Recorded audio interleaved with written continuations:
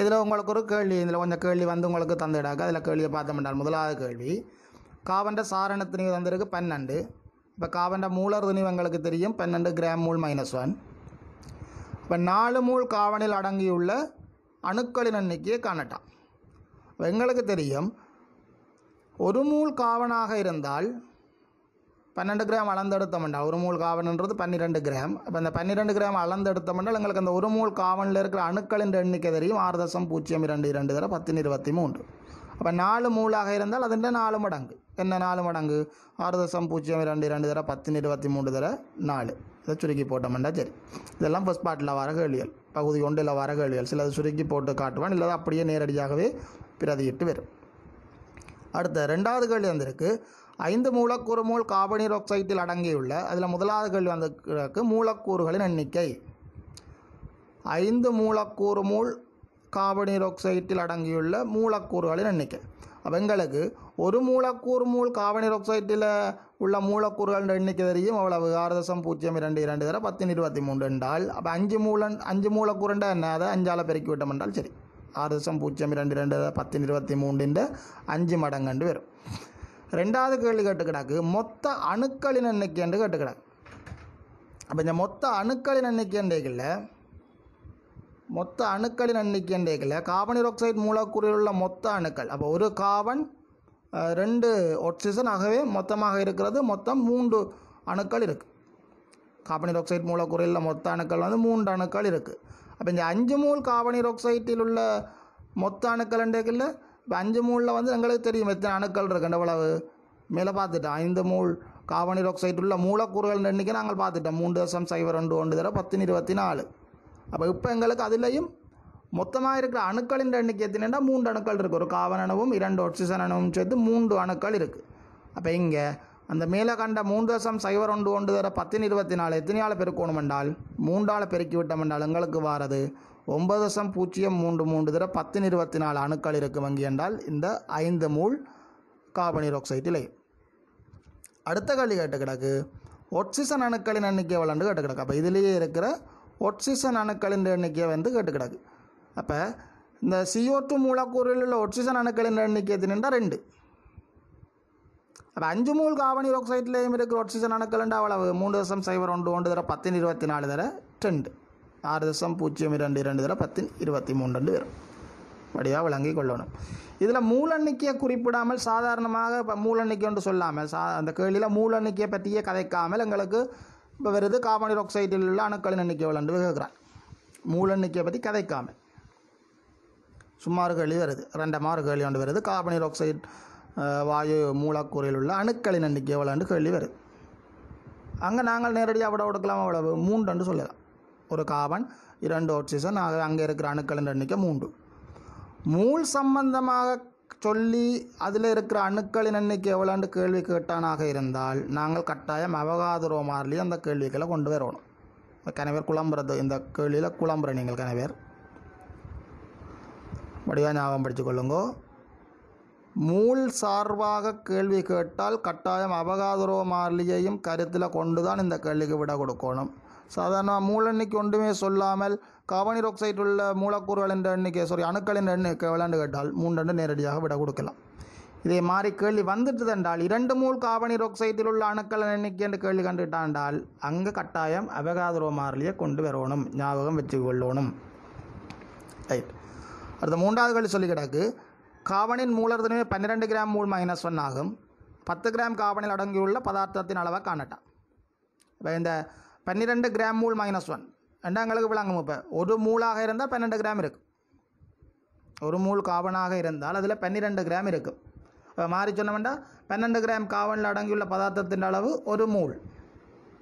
12 gram கார்பனில் அடங்கியுள்ள பதார்த்தத்தின் அளவு விளையாண்டால் ஒரு மூல்.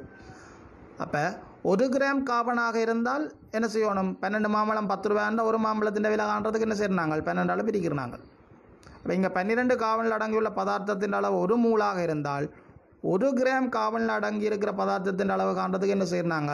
12ஆல் பிரித்து கேட்ட கேள்வி என்றால் 10 கிராம் கார்பனில் அடங்கியுள்ள பதார்த்தத்தின் அளவு. அப்போ இப்போ என்ன செய்யணும்? 10ஆல் பிரிக்கணும். 12ஆல் பிரித்து 10ஆல் பெருக்கணும். அப்போ இதில் பார்த்தோம் என்றால் 10 கிராமும் 12 கிராம் அந்த கிராமும் கிராம் என்ன செய்யும் என்றால் வெட்டப்படும். வெட்டப்பட்டு சென்றால் எங்களுக்கு விடை எவ்வளோ வேண்டும் என்றால் 0.83 மூல் என்று வரும். இதை சுருக்கி பார்த்துக்கொள்வோம். 4வது கேள்வி, 0.1 மூல் கார்பனீர் ஆக்சைடில் அடங்கியுள்ள மூலக்கூறுகளின் எண்ணிக்கையை காண்க. 0.1 மூல். அப்போ 1 மூல் கார்பனீர் ஆக்சைடில் உள்ள மூலக்கூறுகளின் எண்ணிக்கை எங்களுக்கு தெரியும். 6.022 தர 1023. இப்போ எங்களுக்கு கேட்டு கிடக்கு 0.1 மூல் என்றால் என்ன செய்யணும்? இதை 0.1 பெருக்கினோம். பெருக்கினோம் என்றால் எங்களுக்கு வர்றது 0.1 என்னத்தை பண்ணால் 10⁻1 10⁻1 அல்லது 1/10 சொல்லலாம். 6.022 தர 1023 நாங்கள் 10ஆல் பிரித்தோம் என்றால் எங்களுக்கு வார விட வந்து 6.022 தர 1022. அடுத்த கேள்வி கேட்டு கிடக்கு, ஆக்சிஜனின் O2 சார்மூலக்கூற்று திணிவு 32. 10 கிராம் O2வில் உள்ள மூலக்கூறுகளின் எண்ணிக்கை யாது என்று கேட்டு கிடக்கு. 10 கிராம் O2வில் உள்ள மூலக்கூறுகளின் எண்ணிக்கையை காண சொல்லி கேட்டு கிடக்கு. எங்களுக்கு 32 சார்மூலக்கூற்று திணிவு தந்திருக்கு. O2வின் சார்மூலக்கூற்று திணிவு தந்திருக்கு 32. இப்போ 32 கிராம் ஆக்சிஜனை நாங்கள் அளந்தெடுத்தோம் என்றால் அதில் இருக்கிற மூலக்கூறுகளின் எண்ணிக்கை 6.022 தர 1023 விளங்குதோ? 32 கிராம் ஆக்சிஜனை நாங்கள் அளந்தெடுத்தோம் என்றால் அதில் இருக்கிற மூலக்கூறுகளின் எண்ணிக்கை வந்து அவகாத்ரோ மாறிலி 6.022 தர 1023 என்றால் 1 கிராம் ஆக்சிஜன் மூலக்கூறுள்ள எண்ணிக்கை விளாண்டு வரும். 1 கிராம் ஆக்சிஜனில் உள்ள மூலக்கூறுகளின் எண்ணிக்கை 6.022 தர 1023 32ஆல் பிரிக்கணும். இந்த எங்களை கேட்டது விளாண்டா 10 கிராம். அப்போ 6.022 தர 1023 32ஆல் பிரித்து 10ஆல் பெருக்குவோம். பெருக்கினம் என்றால் வார விட வந்து 1.88 தர 1023 வரும். இது பெரும்பாலும் ஃபஸ்ட் பார்ட்டுக்கு வேறுபடி விரைக்கில் பெரும்பாலும் சுருக்கி தர மாட்டினவங்களுக்கு அந்த ஃபார்முலா மட்டுமே போட்டு விடணும். அதாவது 6.022 தர 1023 32ஆல் பிரித்து 10ஆல் பெருக்கிற மாதிரி போட்டு விடுவாங்க. ஃபஸ்ட் பார்ட்டில் விரைக்கில் ஞாபகம் வச்சுக்கொள்ளுங்க. கட்டாயம் சுருக்கல் தெரிஞ்சிருக்கணும். மேத்ஸ் வந்து மிக மிக முக்கியம். சயின்ஸில் பாடம் செய்கிறது, கணித்தல்கள் செய்கிறது. மேத்ஸ் வந்து மிக மிக முக்கியம் சயின்ஸில் இருக்கிற கணிப்புகள் செய்கிறதுக்கு. அங்கே பிரதியீடு வடிவாக தெரிஞ்சிருக்கணும், பெருக்கல் விரித்தல் வடிவாக தெரிஞ்சிருக்கணும். மேத்ஸையும் வடிவாக பார்த்து கொண்டு போங்க. மேத்ஸில் இருக்க பிரதியீடுகளை வடிவாக செய்து பழகுங்கோ. பிரதியீடு செய்கிறது கட்டாயம் தெரிஞ்சிருக்கணும் மேத்ஸில். அதே மாதிரி பெருக்கல் பிரித்தல் வடிவாக தெரிஞ்சிருக்கணும். இல்லாட்டிக்கு சயின்ஸில் வர கணிப்புகள் எதுவுமே உங்களால் செய்கிறதுக்கு முடியாமல் போயிடும். 6வது கேள்வி தந்திருக்கு, H2Oயின் மூலர் திணிவு 18 கிராம் மூல் -1 ஆகும். 20 கிராம் H2Oவில் அடங்கியுள்ள பதார்த்தத்தின் அளவை கேட்டு கிடக்கு. அப்போ H2Oயின் மூலர் திணிவு தந்திருக்கு 18 கிராம் மூல் -1 என்றா எங்களுக்கு இப்போ விளங்கும் என்ன ஐடியா? 1 மூல் H2Oவின் அளவு, 1 மூல் H2Oவின் திணிவு 18 கிராம். மாறி பார்த்தோம்னால் 18 கிராம் H2Oவில் உள்ள பதார்த்தத்தின் அளவு, அதாவது மூல எண்ணிக்கை 1. 18 கிராம் H2Oவில் உள்ள பதார்த்தத்தின் அளவு வந்து 1 மூல் என்றால் 1 கிராம் H2O எவ்வளோ வரும்? 1/18 மூல். 1/18. 1 கிராம் H2Oவில் எத்தனை பதார்த்தத்தின் அளவு மூல எண்ணிக்கை இருக்கும் என்றால் 1/18. இங்கே என்ன கேட்டது? 20 கிராம் H2Oவில் அடங்கியுள்ள பதார்த்தத்தின் அளவு. அப்போ 18ஆல் பிரித்து 20ஆல் பெருக்கணும். பெருக்கினீங்கள் என்றால் 1.11 தர 1.11 மூல் என்று வரும். தயவு செய்து சுருக்கி பார்த்துக்கொள்ளணும். அடுத்த கேள்வி கேட்டு கிடக்கு, 22 கிராம் CO2வில் அடங்கியுள்ள பதார்த்தத்தின் அளவை காண்க. பிராக்கெட்டுக்கு வந்திருக்கு. CO2வின் மூலர் திணிவு 44 கிராம் மூல் -1. இப்போ இந்த 44 கிராம் மூல் -1லேருந்து எனக்கு என்ன சொல்ல தெரியும் என்றால் 1 மூல் கார்பனீர் ஆக்சைடின் திணிவு 44 கிராம். 1 மூல் கார்பனீர் ஆக்சைடாக இருந்தால் அதன் திணிவு 44 கிராம். அப்போ மாறி பார்த்தோம்னா 44 கிராம் கார்பனீர் ஆக்சைடு வாயுவில் உள்ள பதார்த்தத்தின் அளவு, அதாவது 44 கிராம் கார்பனீர் ஆக்சைடில் இருக்கிற மூல் எண்ணிக்கை 1 மூல். இந்த 22 கிராம் கார்பனீர் ஆக்சைடு கேட்டு கிடக்கு. அப்போ 44 கிராமில் 1 மூலாக இருந்தால் 22 கிராம். இப்போ 44 அரைவாசி தான் 22. இப்போ 44 22ஆக மாறியக்கில்ல 1 மூல எவ்வளவாக மாறும்? அரை மூலாக மாறும். அல்லது முதல் செய்த மாதிரி பார்த்தோம்னால் 44 கிராம் கார்பனீர் ஆக்சைடில் அடங்கியுள்ள பதார்த்தத்தின் அளவு 1 மூல். ஆகவே 1 கிராம் கார்பனீர் ஆக்சைடில் அடங்கியுள்ள பதார்த்தத்தின் அளவு என்றால் 1/44 பிரிக்கணும். இதில் எங்களுக்கு 22 கிராம் கேட்டபடியால் 22ஆல் பெருக்கணும். 1/44 பிரித்து 22ஆல் பெருக்கினோம் என்றால் எங்களுக்கு அரை அண்டு வரும். அரை என்ற 0.5.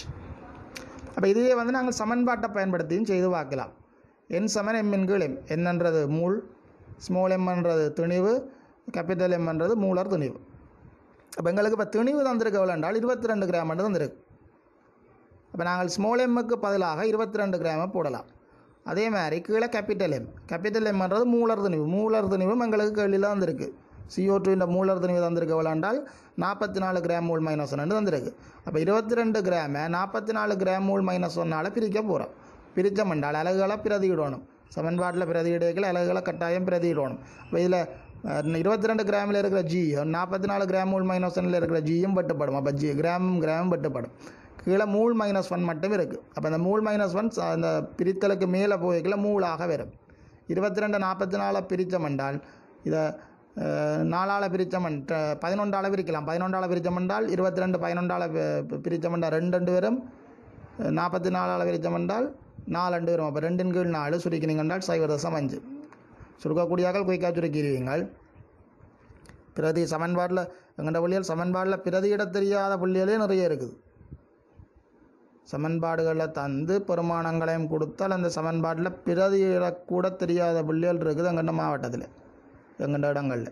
தயவு செய்து பிரதியீடுகளை படித்து கொள்ளுங்க.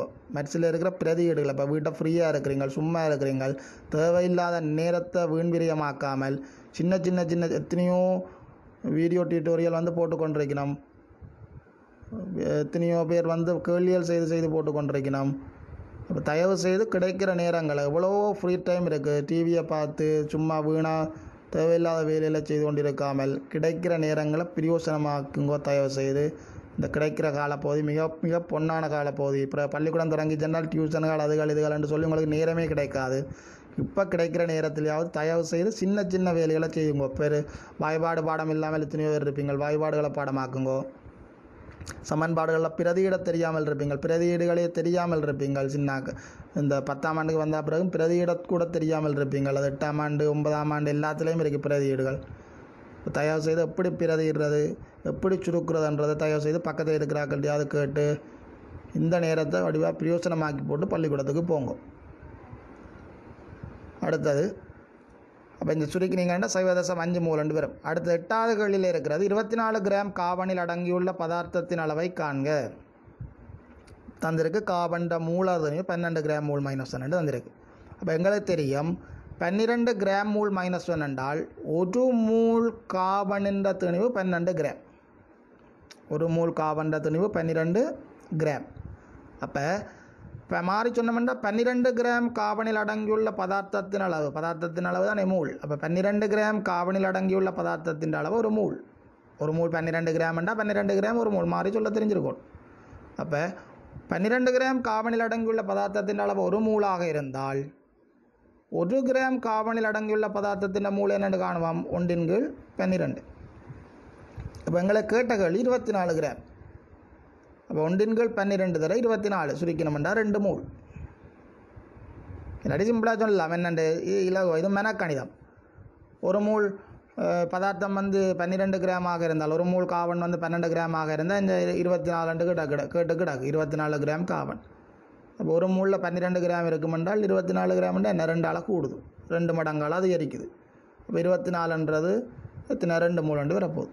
அப்போ இதையே சமன்பாட்டை பயன்படுத்தியும் செய்யலாம். n சமன் ஸ்மால் m எண்கள் கேபிட்டல் M, மூல் சமன் திணிவெண்கள் மூலர் திணிவு. திணிவு தந்திருக்கிறான் 24 கிராம், மூலா திணிவும் தந்திருக்கிறான் 12 கிராம் மூல் மைனஸ் 1.